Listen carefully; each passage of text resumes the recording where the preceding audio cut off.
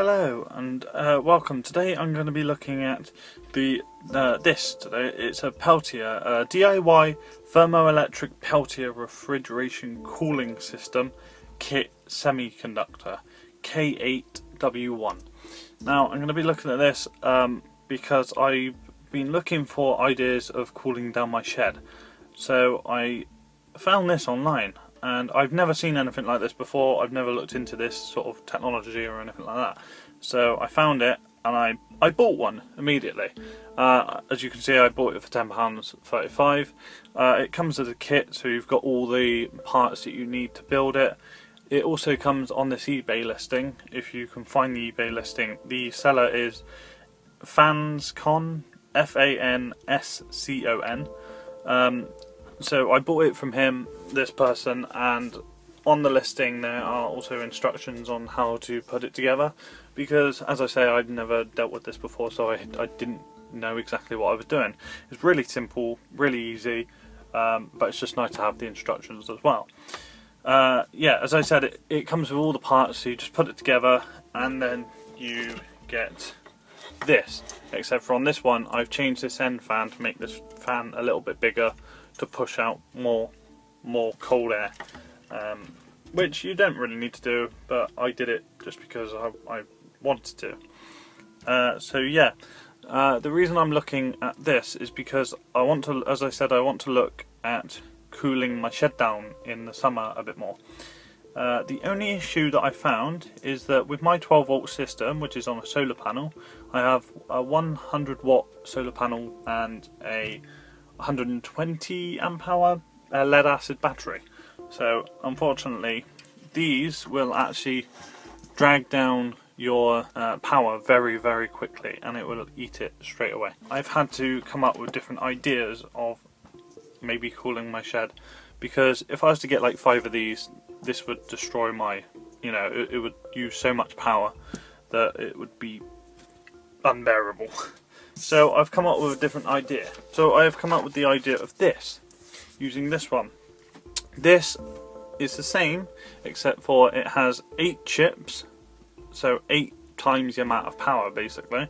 So it says here it is a 567 watt device with cooling tanks on the top and the bottom, and with a fan on the end where it goes in one end, it comes out the other. Now you might be thinking, well, that's way worse than having 5 single devices. Yes, but I'm going to cheat. I'm not going to use my solar system to power it. I'm going to use one of these. This is what they call a petrol suitcase. So I'm going to use one of these. Now these are this is the cheapest one I could find, which is £200, because I don't want a super expensive one just to run some air conditioning, or in the future, in the winter, heating. So I'm going to buy one of these, see how it works. Might even get a diesel version instead, actually. I don't know if they do diesel versions, I haven't had a look, but I know they do petrol versions. So I'm going to use that to basically power it. And then, as for, go back to this page, as I said, this is water cooled instead of just being fan cooled. This is water cooled, no heat sinks. It's just basically a water heat sink placed on top, the 4 chips on the top and the bottom, and then you've got 2 little pipes that come out either end that you can connect to, I don't know, a water sump or like a radiator. And now that's my idea. What I'm going to do is, I know somebody who has a spare car radiator, the normal radiator that you'd have in a car, in the front of a car. And what I'm going to do is I'm going to affix that to the outside of my shed, and then I'm going to just run pipes to this with a little water pump in between, so that it can cool it down. Hopefully that'll be enough. If it's not, then I'll have to rethink and try something else. But yeah, I'll go onto the device. Oh, actually, before I do that, if anybody knows of any other technology that can cool down sheds or anything like that, please let me down in the comments. Same with heating as well. If anybody knows any ideas for heating, then please leave them down in the comments below. I will do another video on how I'm going to heat my shed, but for now I'm going to keep it to cooling. So I'm going to show you this. This is the actual device that I had to put together. The Peltier is in between these two heat sinks here, so in between this foam. You've got a giant heat sink for the heating side, well, not the heating, but the hot side, where it's pushing out heat this side, so you've got to pull the heat away using this fan. And then this is the cold side. I will show it running in a minute. This is the cold side here with a fan on the outside. Now, I did have somewhere the original fan. Yeah, that's it. Whoops. So this was the original fan.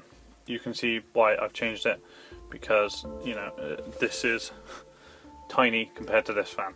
So I swapped it around and basically just glued this into place. As you can see, I've just glued it into place just there, like, you know, just because I wanted it to pull off a little bit more cold air. Now I will set this to one side just there, and I will put that just there. This is this black wire here. It's inside the heatsink, so that you can see how cold it does actually get. Now I will go and turn on the power, plug it in. Okay, so after 2.5 minutes of it running, it's managed to bring it down from 20, I think it was 24 degrees or 23 degrees when we started, and now it's gone down to 14.5 degrees, which isn't massive. This shed is quite hot, obviously being 24, 25 degrees at the moment. But obviously if you were to have the heatsink, the hot heatsink on the outside where it's cold or cooler, then this side, the refrigeration side, would get a lot cooler as well. As you can see, I'm only running it on 8 volts, not the full 12 volts, because of voltage drop in the cable that I'm using. So it's not running technically at full power. So, which I do need to sort my shed out for voltage drop, because I have a load of small wires that are incapable of running at full power, basically. So yeah, I just wanted to show you this. In this kit, basically what you've got is a large fan connected to a large heatsink, which expels the heat from the Peltier. In the middle there's a little device where these two red and black wires are going in between this foam bit. Then you've got the cold side of the Peltier with a heatsink on top, which is quite cold to the touch. And then on top of that I've got a smaller fan, but larger than the one I got with the kit. There was nothing wrong with the fan, I just, you know, wanted it to put out a bit more air than it was, so I got quite a nice cool breeze coming off of that at the moment. So that's what I wanted to show you. Thank you for watching. Any questions, leave them down in the comments below, and I'll try and get back to you either by comment or try making a video to cover these questions. And you know, any suggestions on things that I can look at, as in to cool my heat down in my shed, or to even heat up my shed, like such as diesel heaters or other things like that, or any other power supplies that you can think of, please let me know in the comments below. Hopefully you liked the video. If you did, please like it down below. That really does help me out. And if you do like my channel, then please subscribe. I try to put out videos every now and again as I can.